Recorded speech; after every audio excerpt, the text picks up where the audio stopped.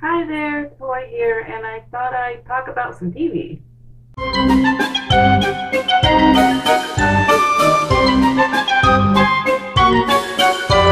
So it's been maybe over a year or I don't know, two, I don't know. It's been a long time since I've done a have you seen this video. And since it's a lazy Saturday, I don't have a whole lot going on. I thought I'd do this. I am gonna be shooting a very short kind of reading update video. It's not my typical video where I talk about what I've read and reviewed and all that kind of stuff because I'm just getting back into the swing of things with that. Haven't been reading or writing a lot. Haven't even been watching a whole lot of TV. But I recently started reading and writing and watching TV. So I thought I'd share some stuff that I watched recently. And I think everything that I'm going to talk about today I watched on Netflix. But whenever I do these, it could be something I saw on Netflix, regular network TV, Hulu, Amazon, whatever. So it's, like I said, it's been a while since I've done one of these. And so I basically want to talk about three things that I watched. And so I'm going to start with the Enola Holmes movie that's on Netflix right now. And I know I've read at least one Enola Holmes book, maybe two, I don't know. I like the Enola Holmes books. They're kind of like the Sherlock Holmes books, but the perspective is very different because she's a younger girl. She's the sister of Sherlock, and I always forget the brother's name. But anyway, to say all that is, I thought it was a really cute movie. I liked the fact that Helena Bonham Carter was in it, and she plays the mom, and so there's a lot of like empowerment things going on in the storyline. I will say that the portrayal of Sherlock Holmes is probably one of the better ones that I've seen outside of the what's the guy's name? Cumberbatch. I love his portrayal of Sherlock Holmes. I really do. I like it much better than the Robert Downey Jr. one. Not that his is bad, but it's it's a little crazy, it's a little wacky. But I think the Sherlock Holmes portrayal in this movie is a bit more reserved, and I think it's kind of more in line with the books. I've only actually read one like classic Sherlock Holmes story, and it was a short story. And I know it's terrible. I actually own collections of the Sir Arthur Conan Doyle series. I just never read them, and I need to do that. But anyway, to say all that was that the Enola Holmes movie I thought was really entertaining, good for the whole family, and I thought Millie Bobby Brown did a really great job in the role, and yeah, it was cute. So check it out if you haven't. The next two things that I'm going to talk about are anime, but one of them I'll get more into it in just a second. So the first one, I watched it because of Halloween. I don't really celebrate Halloween, but it's the season. People are reading spooky stories and stuff like that, and watching spooky things and dressing up in costumes and stuff. I love to dress up in costumes.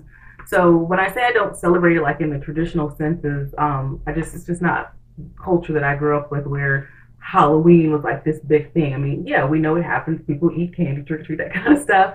So anyway, I did want to kind of get into something creepy for that.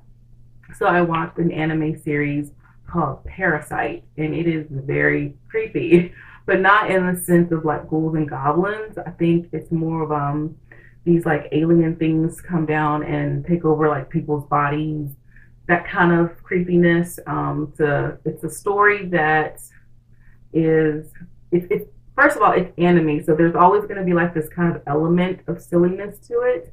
And what's crazy about it is there's a YouTuber that I follow, and of course I can't remember her name right now, but maybe I'll post it in the video when this goes live. And she actually talked about the manga. She read the manga, and it's on her list of like horror mangas, like good horror mangas. And I thought that was so cool because I don't read a whole lot of manga, but I sometimes watch animes that are based off of mangas. So the fact that the book is on her list kind of made me feel like, oh look, I'm kind of cool, if that makes any sense. So anyway, I watched Parasyte. I liked Parasyte. And I do recommend it to anyone who wants to get into something that's a little creepy, very weird. Just to give you kind of basic synopsis, like I said, like these like alien things come and they take over people's bodies, but this isn't like a body snatcher type thing. They take over the person's body and they use it as a host, but they actually feed on people also. So, and they can like twist their bodies in these weird ways or whatever. And so this one lands into this kid's body, and but he wakes up and he sees it, and he's able to stop it from taking over his whole body. But the thing is once they're in, they're in. So this thing that was supposed to take over his whole body only ends up taking over his hand. So he essentially develops this symbiotic relationship with this creature that was supposed to basically like devour him. And so as the theory goes on, you find that these other creatures are like out to get them because they're like they didn't follow the plan, I guess. So not to give too much of it away, if you want to check it out, it's on Netflix. It's called Parasyte. It is scary and it is anime, and I liked it, oddly enough. All right, so the next and the final one that I'm going to talk about, like I said, it is an anime, but the reason why I'm mentioning it is because there's also a live action version of it. So I will go ahead and give the caveat that this is not a US adaptation of it. I find to be very disappointed whenever the US tries to adapt an anime. I feel like they always just kind of mess it up. I think a lot of it has to do with the fact that they take the product that was not originally targeting Western viewers and they try to make it appeal to Western viewers when I don't think that's necessary. If there's a popular product out there, just keep it the way it is and don't try to change it too much. I mean, yes, going from anime to live action, some things have to be changed. I get that, no big deal. And I think the reason why the live action version of this one worked out is because I believe it's Japanese anime and that it was adapted by Japanese production company. Don't quote me on all of this. I didn't do the research. I'm literally just talking about it right now. So anyway, the series is called Erased, and it is a very dark and emotional series. Not usually like my cup of tea. Like I used to watch crime dramas. I went through a period of my life where I watched like crime dramas and stuff, but I stopped doing it because I just couldn't take it anymore. But that's kind of what this series is. So I watched the anime first, and then I watched the live action version. If you are absolutely just opposed to watching anime, you should at least check out the live action. I actually prefer the anime version, but the live action version is just as good. Just know that this story is kind of split into two parts. And the first part of the live action matches the anime like note for note. Once you get into the second part, that's where the kind of adaptation comes into play, where the live action story changes quite a bit from the anime story, but still keeps in line with the overall theme. And so just to kind of give you kind of a rundown of this story, you basically have this concept. They don't call it this in the story, but it's basically time travel, but not in the like Back to the Future sense of time travel. If you are at all familiar, say with the movie Butterfly Effect, you know, in that story, the kid would read something from his journal or think of a past memory, and he would go back to that time as that time. So he wouldn't like run into himself or anything like that. If he went back to a memory where he was 5, then he was actually 5, and whatever he did was rewriting the present and the future.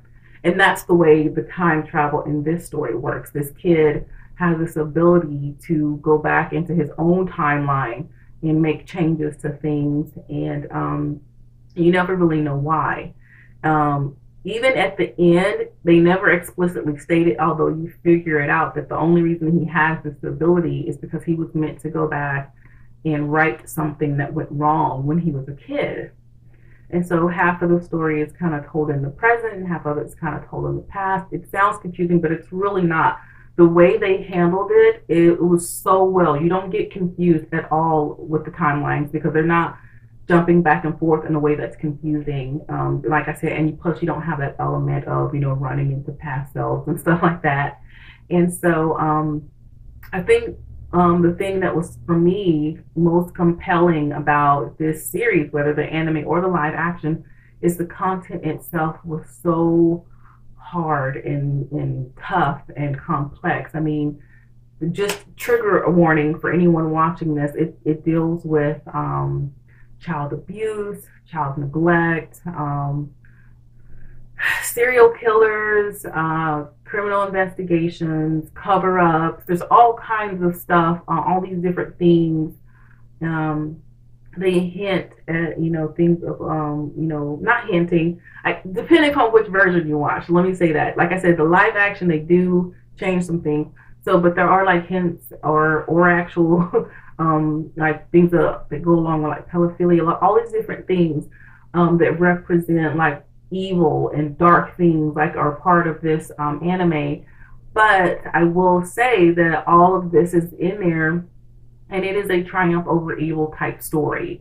I'm not going to tell you exactly how it ends because I don't want to give you like this false impersonation that at the end of it everything is hunky dory. It's still kind of rooted in reality a little bit, but that's I think for me that's the good thing about anime is that most of the time you know that there's gonna be some type of triumph over evil, even if it's not like an idyllic westernized idea of that. So I really, really like the erased anime and the live action. If you want to give it a go, go for it. Some other things, just so that you don't feel like it's too dark.